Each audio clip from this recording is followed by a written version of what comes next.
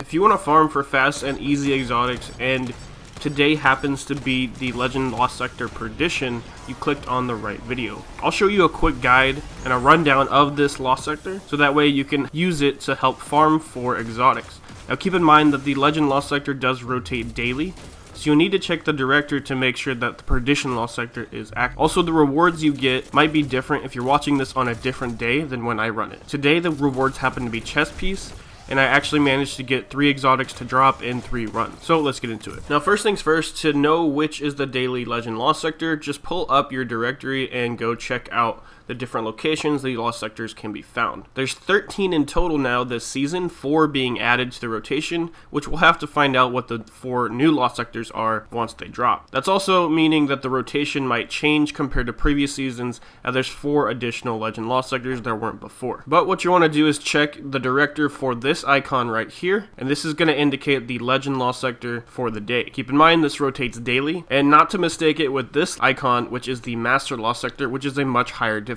You definitely want to farm the Legend ones if you're going for exotics. Now the Legend Lost Sectors have gone up by 10 recommended power compared to previous season, so currently they're at 1310. So in order to be able to see these, you do need to make sure you've completed the Lost Sector at least once, so it'll show up on your directory. And you also need to make sure you have gear equipped to at least 1260, otherwise the Legend Lost Sector will not show up. So if you can't find it on the director, be sure to check those 2 things, and then go around and check all of the other Lost Sectors it could be if you still can't find it. Today it happens to be Perdition, which is on Europa, so let's quickly go over the build. Now keep in mind the champion mods change with each season. So Perdition, we're going to need Overload for the Minotaurs, Anti-Barrier for the Hobgoblins, and we're also going to need to take care of Arc Shields on the Harpies, as well as Void on the Minotaurs. Now for our seasonal mods this season, we do have Anti-Barrier we can put on scout rifles or auto rifles, and for overload we can put on SMGs or hand cannons. Personally, I think the overload hand cannons work better than the SMG, and I think the scout rifle is going to work better than the auto rifle. But the cool thing about Legend Lost Sectors, you can always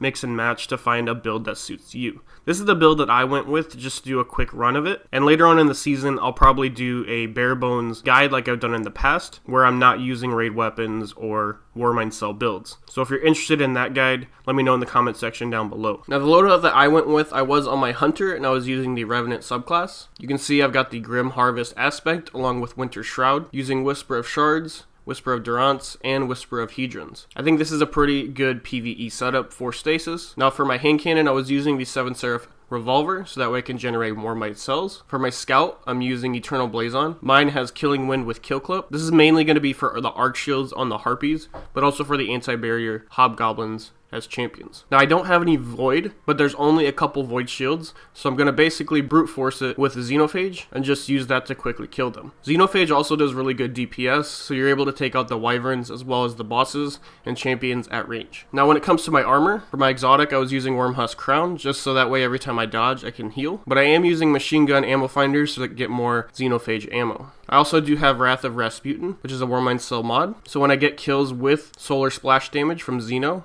I have a chance to generate Warmind cells. Next up on my arms is where my seasonal mods are going to be for Anti-Barrier Scout Rifle and Overload Hand Cannon. I also do have Burning Cells, which is where when I destroy a Warmind cell, it creates a burst of solar energy that causes enemies to burn. This can also proc the other mod, Wrath of Rasputin, to generate even more Warmind cells. Next up for the chest piece, I have Machine Gun Reserves for more Xeno ammo, along with Power Rasputin, which will give me an increase to weapon damage when enemies are near Warmind cells. For my boots, I have Global Reach, which is going to increase the range of my Warmind cells, along with Absolution, which will reduce all the ability cooldowns whenever I pick up an orb. And finally for my cloak, I do have Powerful Friend, so that way I get the increased mobility to get my dodge back quicker, along with Outreach to reduce my melee cooldown whenever I dodge. Overall, this is not the most optimized build, but I found that this build works perfect for what I need it for. Let me know your guys' build that you use in this Lost Sector this season, if it changed at all from last season. But that's going to be a quick guide on how to do the Perdition Legend Lost Sector in Season of the Splicer.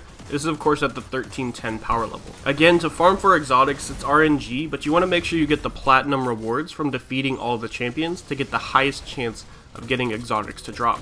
Like I said before, I did this 3 runs and I managed to get 3 different exotics, 1 exotic each time. Let me know what exotics you guys get from this Lost Sector. If you guys enjoyed this quick guide, let me know in the comment section down below. And if you want to, you can always follow me right here on YouTube or over on Twitch. I will be streaming a lot more on YouTube and Twitch as well. That's twitch.tv/SpeerGaming. Thanks for watching. I'll see you guys in the next video.